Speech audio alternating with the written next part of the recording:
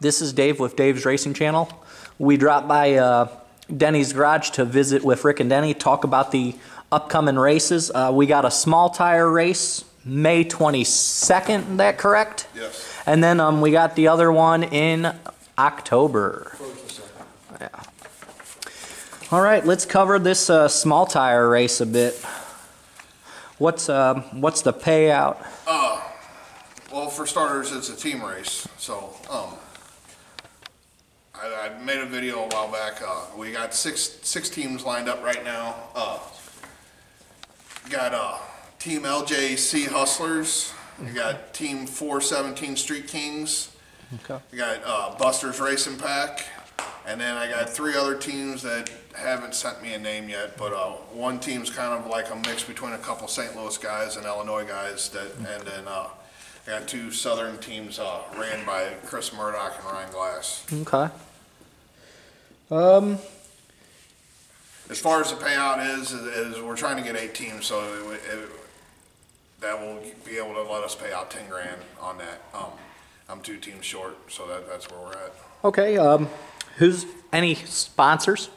Not at the moment. We you know, the whole COVID shit, and we're just starting a weather break. I'm going to get out and start beating the ground and try to get some sponsors on it. But anybody that wants to be a sponsor, they can contact me, and I'll let them know what we're offering. Okay. Also, is Terry Wagner going to be participating? I have no idea. I haven't heard anything. So I'm sure there's 2 spots open, so I mean they're welcome. All right. I got another question on a small tire. Is that something we're planning on continuing going forward year by year with it? Is that the goal? I mean, it's something we're trying out. Again, kind of like what we did with the streetcar class. We're going to try it out this way. We might tweak it a little bit. If it's successful, we'll continue to do it. We want to get to a point to where not only do we do multiple races in this area, we want to try to branch out into, you know, several surrounding states. So this and the MDR race. So it's just you know, you got to crawl before you walk. Okay. Speaking of out of state, what's some of the out of state guys? Illinois and Iowa are the only out of state guys we got. Everybody else is from the 4 corners of the state. Pretty far away though. Yeah. Yeah, I mean, that's you know, that's a good Springfield drive. is a nice little haul, and I forget what the other far southern state down there by Arkansas is, or county. But yeah, I don't have anybody from Indiana or Arkansas or Kentucky or Tennessee, or nobody's contacted us yet. But like I said, there's still 2 spots open. So Okay. We got a couple people with us, the rest of extra people. I think one's down by Arkansas, but we haven't got anything confirmed on any of that stuff. Okay. I got to sit down to be the same height. I just want to see what it feels like to be tall. So you hear that, people? There's 2 spots available. Yep. And Yeah, that's I still need 2 teams. So call us or contact us, please, when we get signed up. I'd love to get all 8 teams locked up. I haven't contacted the team captains yet to get the run of their cars, but once I have 8 teams, I will post all the cars that are going to participate and drivers and everything. And I want to advertise all that for the fans that are going to come and spectate it. I just don't have I need 2 more teams. I got a bunch of phone calls from the spectators wanting to know what cars will be there, and we haven't really aired that just yet. I think Denny will probably do that. I posted some other day. Denny will do that pretty quickly. Because we're only 3 months out, guys. So I mean, if you want to be part of this race, you got to get hold of Denny. Because once it's filled, I mean, we're talking about only 12. We only need 12 more drivers. Yeah. I mean, that's all that's left. 12 more spots. Yeah. And there's, like I said, I think there's 4 on the back burner looking for our team to be on. So. And if I can find a small tire roller, I've got a drivetrain. I can build a team too. I've got enough to build a team, I think. So. I might be the 17th if I can find a roller and get it together quick enough. okay. And that's May 22nd again. Mark that on your calendars. Bon Terre racetrack. Yep, Bon Terre. Yeah, and anybody. You asked about the danger zone. We don't hold a grudge. Anybody wants to race there can race there. If he can find 4 people to race with him, That's the team right there. You know, I just don't know if he can get that many people in a small tire. All right, let's cover the October race, which has been a great success these past couple of years. It's been unbelievable. I mean, last year we had people from South Dakota, is that right? Yeah. All the way from South Dakota. Iowa, we've had people like Ken Buster being there. We've had some good street racers that well-known names out there.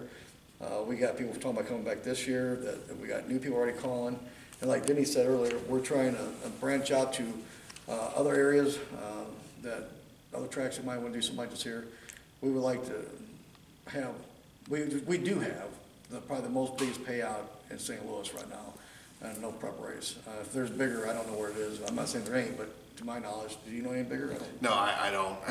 And I mean, I know there's bigger ones in other areas, but just around the St. Louis region, I don't know of any payouts for no prep races. Yeah, I know some of these guys, especially street guys, I know they drive pretty far, and some of these events are just paying out a couple $1,000s. I think I just saw one, and it's actually at a track, and it was $300 to buy in for a $2,500 pot or something crazy. That's what I was saying. We only charge $250, and that counts one pit person, and we still guarantee that money. So I mean, and at this team race. The team race, it's less than 200. I mean, 6 people divided, it's $1,100 to get in for a team. So it's like $180 or something, $185 a person. Right. And that's a lot of money to win in one day. I mean, yeah, and the winning team's going to take home, almost right at $1,700 a piece. So it's a good payout, especially you could be on a team and not win a race all day and still take home a prize. Yeah, as long as your team's consistent. And the thing about that team race, and we watched it. Everybody watched Fastest in America and stuff. It's a pretty interesting thing, but I mean, you gotta keep we're doing it in one day. It's not like you can break your car and go home for a week, and the cameras are off. These guys are gonna have to keep their team together and have a strategy to get to the end of this thing. Yeah. That's kind of where we came up with the whole Survivor Series, because you're gonna have to survive through three rounds. Yeah. Yeah, because this thing about it, you can have the fastest 5 cars. If you don't plan it right, you still go home losers. I mean, it's just for some fact, if it breaks the tires loose, or if you mix match the wrong person, if you line the wrong person, so it's going to be very interesting. I think the fans and the spectators are going to like it tremendously. I'm pumped for it. Jarrett at the racetrack out there, he's pumped for it. It's just going to, and I believe this is going to accelerate. And if it does do bigger, if it's just, we do like the Bonterre MDR race, we'll let it grow. And and a lot of people don't understand, we don't get a lot of money for this stuff. So we do this a lot for, to have something local here. I mean, I hate to drive all the way. I think it's Armageddon. That's an awesome race and stuff. But those are far drives, drive out Oklahoma and stuff, and let people come here. That's kind of nice. I tell you what, we got a lot of fast cars around here. I mean, I don't think you get the recognition. There's a lot of fast small tire guys, a lot of fast big tire guys in this area, and just don't get the recognition that some of the other areas get. Well, just from a fan perspective, I think it'd be neat just to watch how the teams are all set up, and then you're trying to match certain drivers against certain, it's just a neat concept. We're gonna follow the basic format of that. They're gonna have each team's got 6 drivers. The way the first round's going to go is they're just going to draw out a hat. When team 1 races, the other team 1, team 2 races, the other team 2, and then it'll be a bracket style as they eliminate.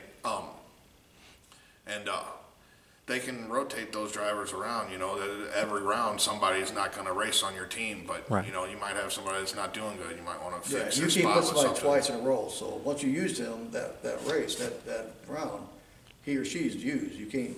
He wins the first one and say, well, we'll put him in race 2. No, you're going to have 5 racers. You'd have 6. Yeah, they're going to give me a list privately. Each team will give me a list, and then that's how the 5 racers are going to match up against each other. So you're going to want to place your 5 racers the way that you want. You're only going to be able to place 4. I doubt too many people is going to sweep 5 and out. So as they go into the next round, if you're down, 4-1 or something, you're definitely going to want to put a faster guy out and try to survive. So yeah, there's going to be some strategy along with it. So I think it'll be interesting. Well, guys, thanks for having us out. Glad we got to do this. Films, man. I hope hope it gets out there. Yeah. Like I said, especially surrounding states, we're not far. Yeah. Where Bonterra is, it's only Yeah. about 3 hours from Arkansas or Tennessee, parts of Tennessee, Yeah. Kansas City, different parts of Illinois, Yeah. maybe even the tip of Indiana. You know, I would love to see, I really would love to see a couple teams from outside, not even Illinois. Like, I'd like to see a team from Arkansas or Kentucky come up too, just to compete against some of the Missouri teams. I would love that myself. You know, we do got someone from Iowa. I mean, I love to see Kansas City. Kansas City and St. Louis has always been a rivalry, and this is a really good chance for them to. I know a couple years ago they was going to do a street no prep race with Dave Sorrell, and I don't know who else was involved in it, but it never came about. But if they think they got that many fast cars, well, here'd be a great opportunity to not only win 10 grand or whatever, but walk away with a crown and say, hey, we just beat 2 or 3 teams in St. Louis. We just beat an Iowa team, and we just beat people down south. I mean, it'd be a very interesting to see who the last 2 teams are. And I'm really pumped to see that. That'll get some attention, I'm sure too. I think spectators are going to be there because we're talking about we'll have about 40 small tire cars. Is that what it comes up to be? 6? No, more than that. 48 cars. 48 cars. So it'll be 48 fastest cars in the Midwest. So it's going to be pretty interesting. And maybe next year, if it does really well, maybe we'll do a big tire, but we got to see what kind of interest we get from other Seems to people. be a lot more small tires around right now than big tires. That's why we went with the small tire instead of, and a couple people's already done this team race with big tires. Structured a little bit different than the way that we did it, but still pretty much the same format. But yeah, I appreciate you coming by and helping us out and getting it out for people. Absolutely. I'll also see what I can do for the October race. I'll try to ask around, see if we can't get some people to join. October 1st and 2nd is the MDR race, also known as the Schaefer race. Schaefer's still involved in it, but they went through some Changes. They went through some changes, and they're not going to be as directly involved in it as they want. They're going to sponsor it instead. Before they were trying to have it as their race. And now we have got with the reps, and now they're our biggest sponsor. And they're a great company. I mean, it's worked out for the best of both of us. The first one they kind of held, and we did the footwork on it. The second one we held, and we had sponsors from the reps, and that's the way we're going to continue to do it. The reps there's about 6 or 8 of them, and they get together with us and help us fund it and help us get sponsors and stuff like that. And they're a great company and a great oil. This time they will have actually have some reps there with some product, giving demonstrations against other oils and stuff like that. So that'd be pretty interesting too. That sounds fun. And one other thing about the MDR real quick. We moved that to October 1st and 2nd because we were trying to not interfere with some other races that were going on the same weekend. Last year we pulled some cars from some other tracks wasn't trying to do. We lost a couple guys from other tracks, which is always going to happen. I mean, there's just too many of them. But we decided to go ahead to a little later date that allow everybody to have a chance to come this year and not hurt anybody else's race. So, because we had 90 cars coming to junior tracks for last year? Something like that. I mean, so we had a tremendous amount of cars. And the street car class did so well last year. I mean, we did that in the last couple months. We had almost 30 cars, or did we? 28, 30, something like that. I don't remember. I think, well, a couple of people weren't able to race, but I think we ended up with 26 final that passed in tech and inspection, whatever you want to call it. I don't know if people realize, but we gave out 10,000 big tire, 10,000 small tire. We gave out over $3,000 in consolation race. We gave out every consolation. We had a small tire and big tire consolation race. You won the big tire consolation race, right? Yeah. The small tire consolation race, I think Cam Stang won that. I want to say yours was $1,400. His was like $1,700. The street car class was a little over, I think, right at $2,000 or $2,300 ish. We ultimately ended up giving away almost $30,000 that weekend. And that's good for this area. I mean, you don't really have payouts like that. Even when the big shows come through, they have a bunch of brackets, but the payouts don't seem to be large payouts. Right. I mean, it was probably a minimum of $30,000. You figure up all all the classes. And we gave, I think Jason Dole gave out 1,500 to the junior dragster, and then we, Schaefer, gave an additional $500, so that was another $2,000. So they walked.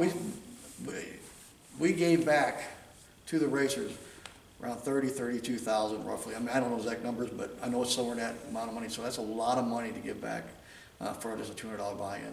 And we were able to pay multiple spots, which is cool too. It's always, I mean, I don't know for other people, so I know some people are way more gangster than I am, and winner take all, but I mean, it's nice if you're not the winner, you still get a little bit of money in your pocket. Yeah. I like it that you guys are also staggering the race a little bit so that way it's not interfering with others, because I know of at least Ryan Mitchell, I think, said that he was thinking about it, but there was another race going, and maybe that Kendall going has something where he might want to put his foot in the race. And we had a couple bumps in the road last year. We added 2 more classes with the junior dragster and the street class with all the consolation races, trying to fit that all in 2 days.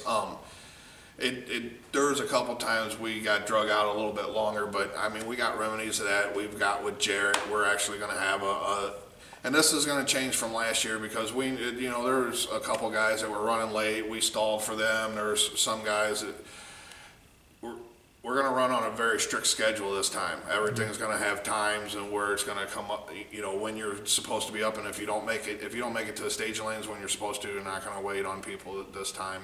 We can't. It drags it out too long. Yeah, we did pretty good on getting people to the stadium, but we had problems getting people to get lined up for the cruise and get people there. We had, accidents and this and that, and unfortunately, we're just trying to help so many people, but we're getting so big and so many people, we just can't do it. And like you brought up Ken Goins, love having him back if you want to come back. I love anybody. He wasn't there, but not Ken Goins, Ryan Mitchell, but no, I wasn't talking about him either. I was talking about Hendrickson, maybe? No, he's talking about Peterbaum. Peterbaum, yeah. Oh, Peterbaum. I'm Joey sorry. Heiko. Yeah, Joey Heiko. We want everybody to come back. Most people had great experience, and we're trying to be better every year. So we're open for suggestions. If you want private message me or private message Denny, Yeah, trust me. We never want to see anybody go out of a race like that. Nobody wants to win Right. like that, or nobody wants to see anybody lose like that. It sucks, but fucking rules are rules. You gotta. Yeah. Hey, I think you guys are very fair. Everyone who went there got their payout. It was a great day. Absolutely. A lot of crazy fast cars there. That's why I was saying I'd like to see if maybe someone like the Ryan Mitchell or Kendall Goins wants to throw themselves in there. I'd love to see that. I know they're both very fast cars. I've never seen either one of them in person, but love to have them if they show up, especially if they put a team together. I'd love to have them come down. And one last thing before we let you go, because it's kind of dragging on, but Jared done a lot of upgrades. Yeah. Got concrete barriers on both sides of the track. No more guardrails. We extended the track. We didn't. He extended the track last year. It's got asphalt parking. I mean, the track is really coming along nice. If you haven't been there, guys, you heard a lot of bad stuff about it when it first got opened up. This track is ran professionally. Jared does a great job. It hooks up great. My 60-foot is, I race a lot. I travel all over the place. My 60-foot is as good there as it is anywhere else.